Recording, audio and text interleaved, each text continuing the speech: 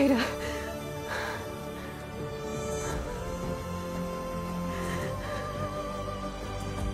Varl.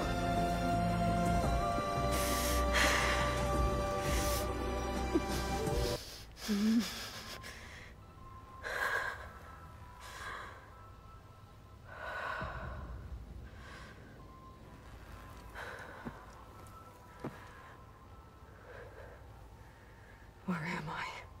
Ah, you're awake. You took quite a hit when Gerard attacked you.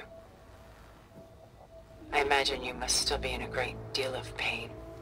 I can assure you that we are safe. The others can't detect us here. You mean the other Zeniths? You must be Tilda. I wasn't sure if Beta would have told you about me. Where is she? Alive. And while she isn't where she wants to be, not in urgent danger. We must discuss how to get her back, of course, after you've shaken off the cobwebs. When you're ready, take the stairs down the hall and come see me. In the meantime, I'll make breakfast. Breakfast. Okay.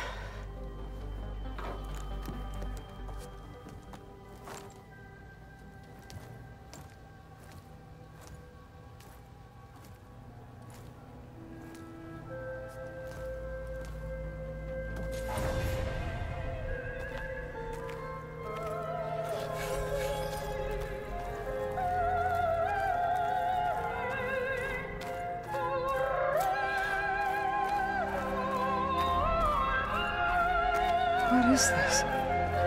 Just a few favorites from my collection. Rescued and stored here just before I went off-world. Take a look, if you like. I'm curious to hear your impressions.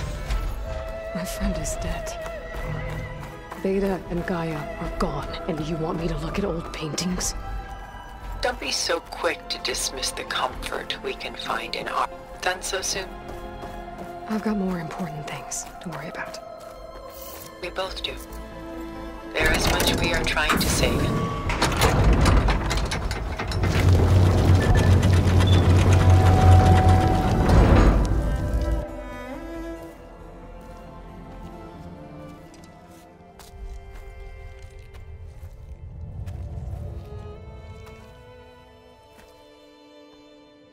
There you are. Feeling better? How did you find us? At the cauldron? And what did you do to everyone right before I passed out? All business, I see. Well, suffice it to say we were keeping a very close eye on Hephaestus, knowing we would need it at some point.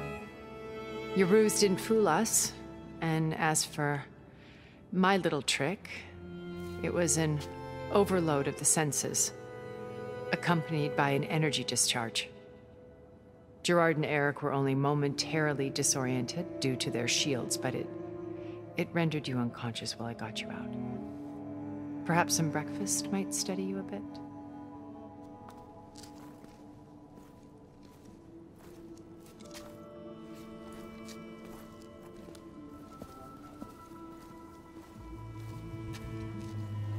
This was your house. The one you recreated for Beta.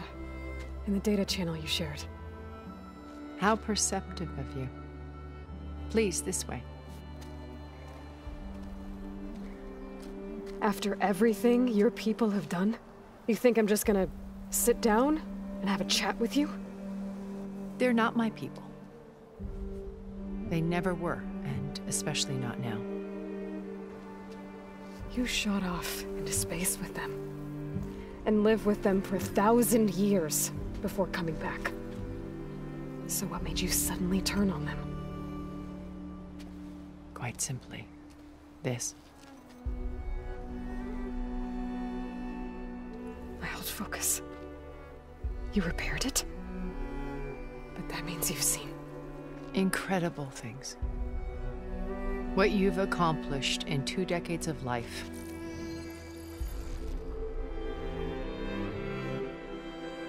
A 1,000 years at my back, and I haven't even come close.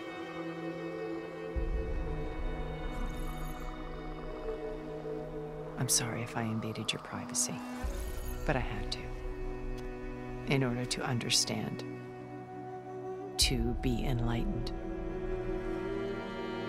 You truly are Elizabeth's blood. With her drive, her sense of mission, her integrity. Watching all this shamed me for the company that I've kept. Having seen it, all I want is to help you. Even if it means stopping your friends? Especially so. Please, sit down.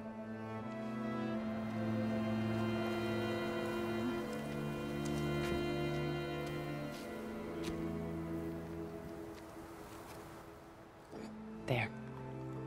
That's better. Now, we must recover Beta and Gaia at all costs. By now, you must know that Gerard intends to use Gaia to reboot the Earth's biosphere. Remaking this world to specifications that would only suit us immortals. This process will kill every living thing on the planet. He calls it a clean install. Not if I stop him first. Not if we do. And once he and the others are gone, we can work together to fulfill Elizabeth's dream. I'm sure Beta told you that there's a build of the Apollo database on board our ship. A complete collection of human knowledge. With that and Gaia, we could do everything Elizabeth wanted. Heal the biosphere, educate the people of this world, uplift them. Create the world she imagined. Let's not get ahead of ourselves. From what I've seen, your friends are invincible. I do wish you would stop calling them my friends. And they're not invincible. In fact, a friend of yours has found a way to defeat them. Silence. Oh, he's been a busy bee, building an army powerful enough to crash through Gerard's precious base. Regala and her rebels. Even now, she's preparing a final march on the Tenakth capital.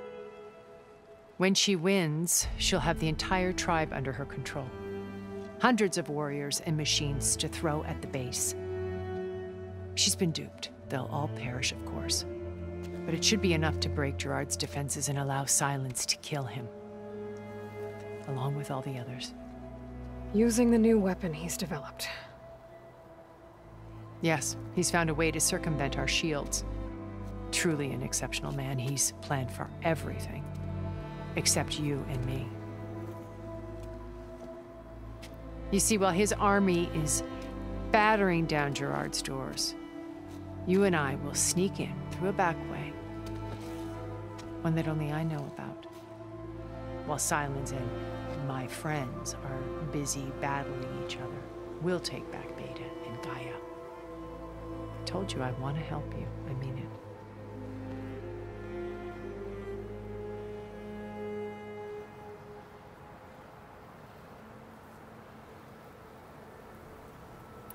My old focus. How did you find it, let alone repair it?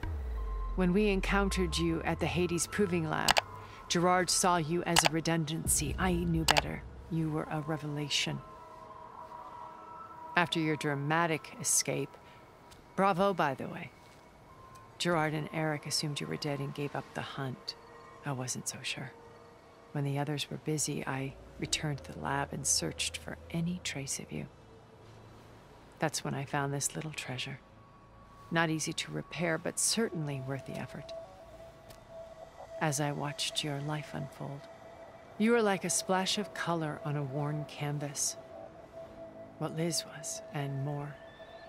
Did you show it to the others? Of course not. It was your actions that inspired me to defy them. It's worth noting that if I hadn't found it and watched its contents, I wouldn't have known to save you at the cauldron. You'd be dead. So I should be grateful? If you like.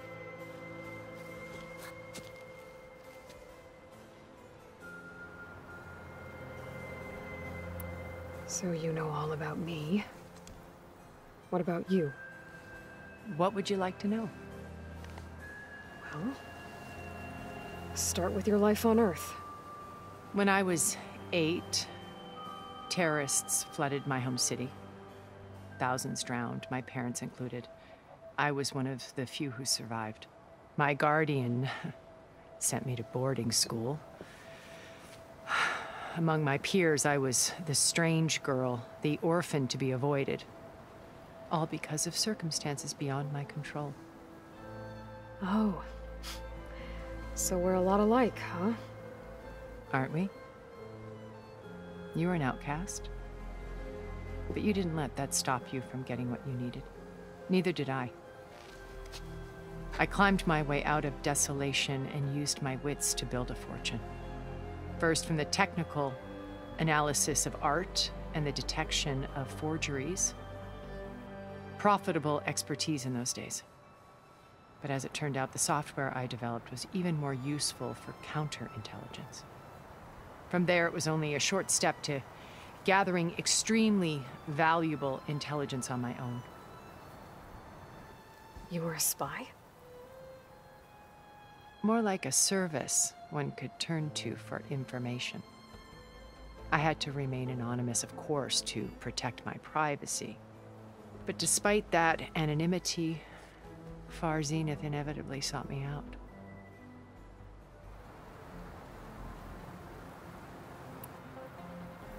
What happened when Far Zenith approached you? They painted an irresistible vision of humanity's future. One where we need not fear illness or death, where we explored the furthest reaches of the stars and thrived. It was only later that I realized that they only intended to bequeath this future to the rich and powerful. By the time I finally figured it out, the walls were closing in, Pharaoh's machines were devouring the earth. So I accepted Far Zenith's invitation to a berth on the Odyssey. I wanted Liz to come, but she had nobler plans, as you well know.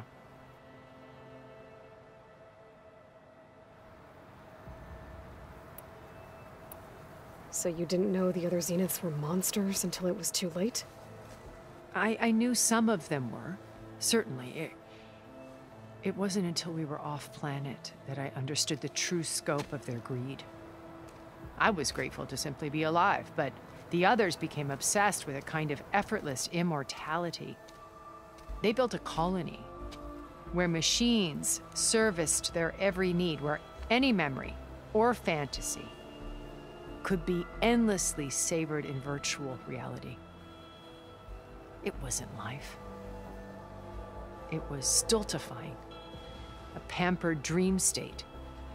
As the decades passed, I withdrew more and more, alone yet again, but this time with eons to consider my mistakes. Now finally, having met you, I feel like I have a second chance. To do what? Help you, of course. To fulfill Liz's dream, which isn't so different from Far Zenith's original vision. A better future for humanity.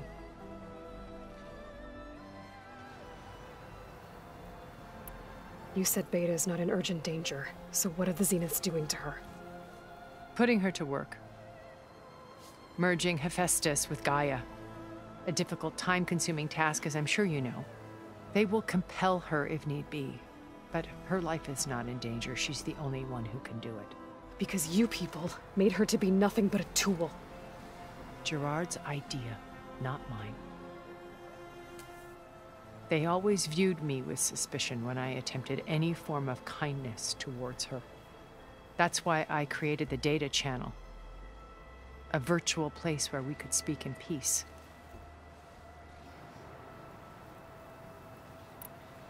So this channel you shared with Beta, none of the other Zeniths ever found out about it?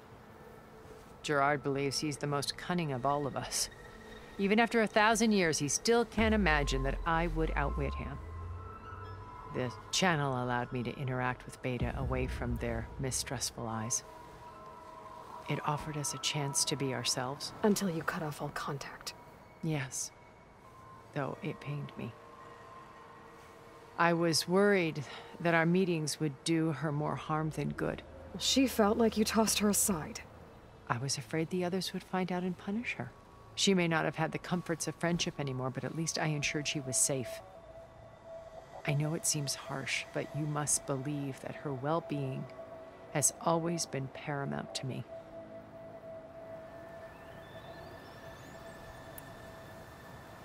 Why did you make the data channel look like this place? I built this house as a shelter to weather any storm. A safe place. Not just for me, but for the art stored below. Cultural artifacts of incalculable value. Truly some of the greatest achievements of human civilization. And you wanted Beta to see them? Yes. Her upbringing was so cold and technical. I thought if she could experience Vermeer and Rembrandt, it would bring something else into her life. A heritage every bit as valuable as the scientific and technical data being drummed into her. I'm sorry I had to cut off contact, but I'll never regret sharing this house with her. She needed its shelter even more than I did. Beta told me your colony was destroyed. That you came back to Earth because you had nowhere else to go. It's true. After we reached our destination, a planet in the Sirius star system, we spent decades building a new home. The physical constraints of Earth, the boundaries of mortality, gone. To think of what we could have done with it. It might have been a utopia. Instead, we stagnated, absorbed in effortless comforts and virtual realities. It took a cataclysm to finally yank us out of our stupor. What happened? A massive geological event. We knew of instabilities in the planet core, but we underestimated them. By the time the collapse was upon us, it was too late to stop it. Only a few of us made it to the ship in time. We set course for Earth, the only safe harbor left to us. Which you decided to make unsafe for anyone else. Not me. Gerard. He believes it's better to wipe the canvas clean than work around the smudges. No more primitive tribes, no more combat machines, only a blank slate to do with as he pleases. But we will stop him. All we have to do is get into that base.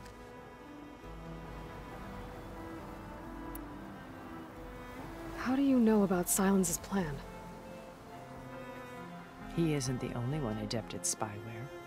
You hacked his focus? No, he's too careful for that. But his subordinates? Not so much.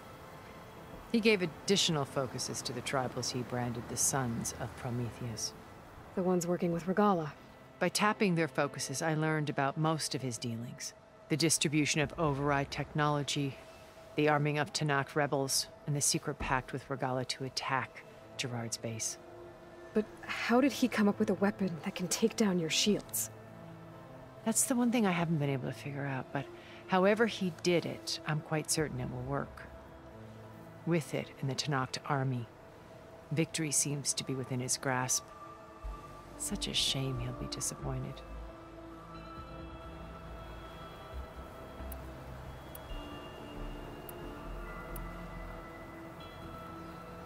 So you knew Elizabeth.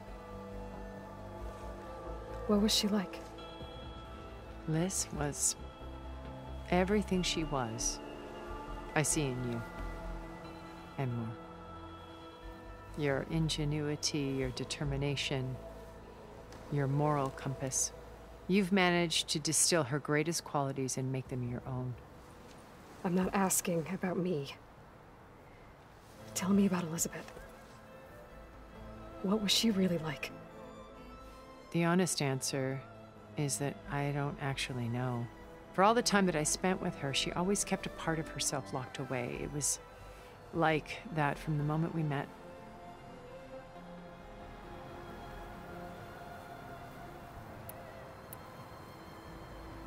So when you met Elizabeth, she was what?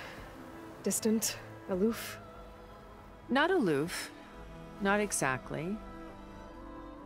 It was a summit in Paris about machine learning. A touchy subject in those days. because regulatory authorities were just starting to clamp down on AIs. Liz gave the keynote address. She had already achieved great renown for her work in automated environmental reclamation. But in her address, she was just starting to imagine the next step. An AI-driven system that wouldn't just act on its programming, but actually take responsibility for its sphere of influence. To care about life, not just follow orders. Revolutionary stuff. I was fascinated. And I wanted to meet her for a long time. I watched her after her talk. She had spoken with such moral authority, such empathy. But after that, she retreated. I could tell she felt uncomfortable with all of her admirers. It was as if giving the talk had cost her something. I didn't want to be a pest, so I planned my approach carefully.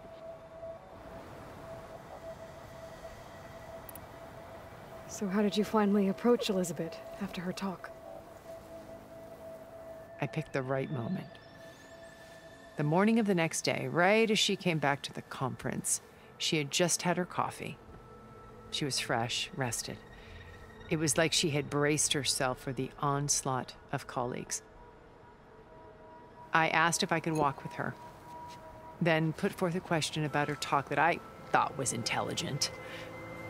Her answer made me realize it wasn't, but she was very welcoming. Almost as if we were previously acquainted. It was only halfway through the conversation that I realized she knew exactly who I was. It was quite a shock to me. My business was trafficking in secrets, and I took great pains to protect my anonymity. So that was Liz, perpetually one step ahead. I came to view our meeting as a metaphor for our friendship. She always seemed to know me far better than I knew her. I guess I know the feeling.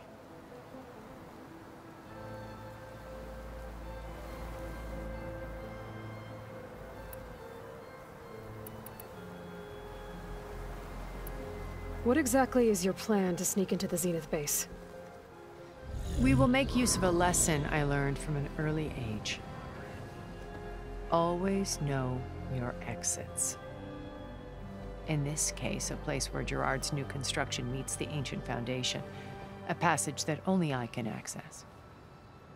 When Silence flings his army at the base, we will enter through this back door, bypassing most of the fighting.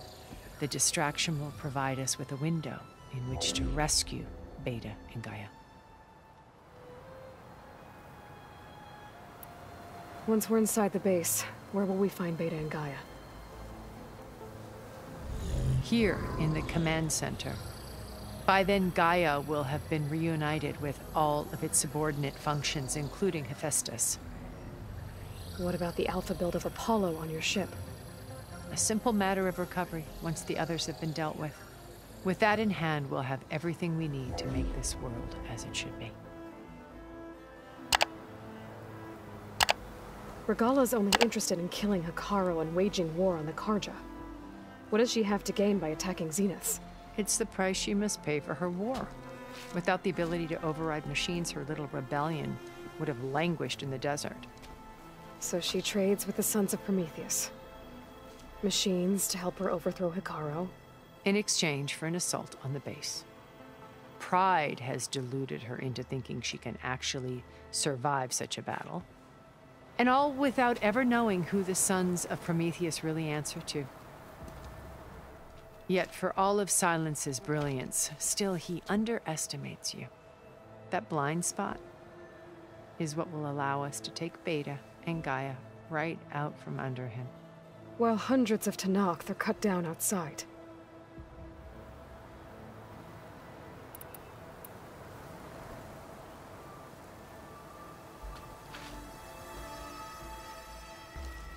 First Varl. Now Hekarro and the Tenakth. Your plan would wipe out an entire tribe. There has to be another way.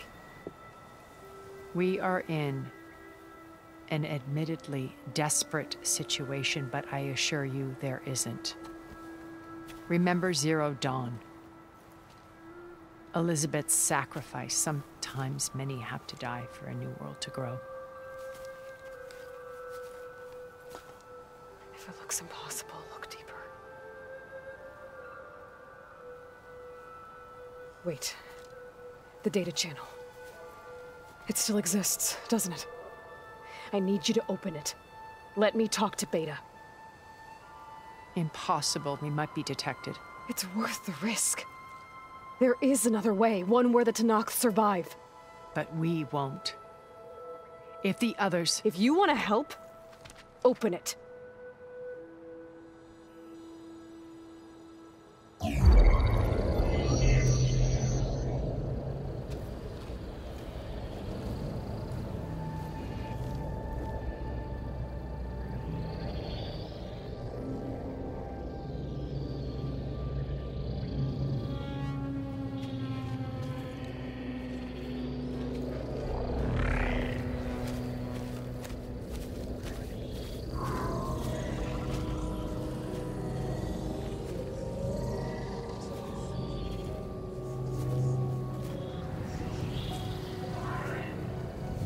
What are they doing to her? Virtual reality dissociation. The manual merge of Hephaestus will take hours upon hours of tedious micromanagement.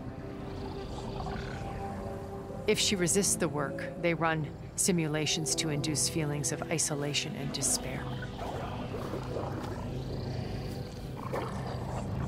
Beta, can you hear me? You're alive. They're watching me. I can't hold up this extra protection for long. You should have killed me. No. No, look at me. I'm coming for you. I promise. Okay? I just need you to hold out a little while longer and work on the merge.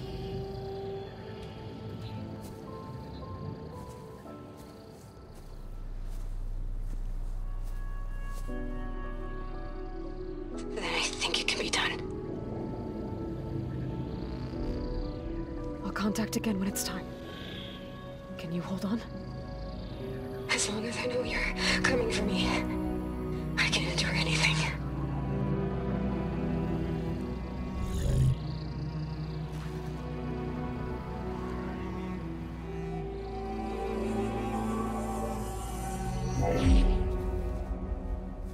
All right.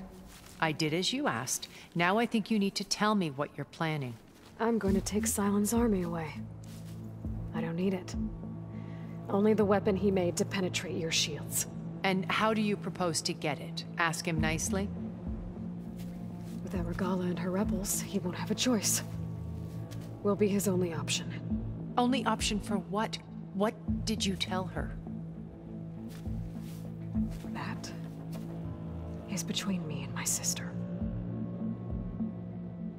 Will be Sylens' only option for crashing that base. I'll tell you the rest later. But first, there are a couple of things I have to do. Oh. And what are those? Lay my friend to rest. And then I'm going to use the override that Beta gave me at Gemini to put an end to Regala's rebellion. From the air. Wait. Since you insist on doing things your way, I know of something that will truly help you make a grand entrance with the Tenakth. The ancient Horus Titans still possess electromagnetic energy cells as part of their arsenal. Drop one of those on Regala's army and they'll receive quite a surprise.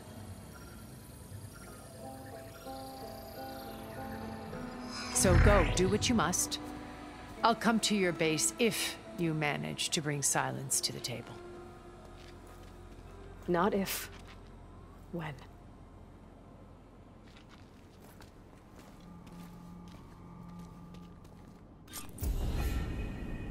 Erend, are you there? Aloy! Aloy, is that really you? Yeah, it's me.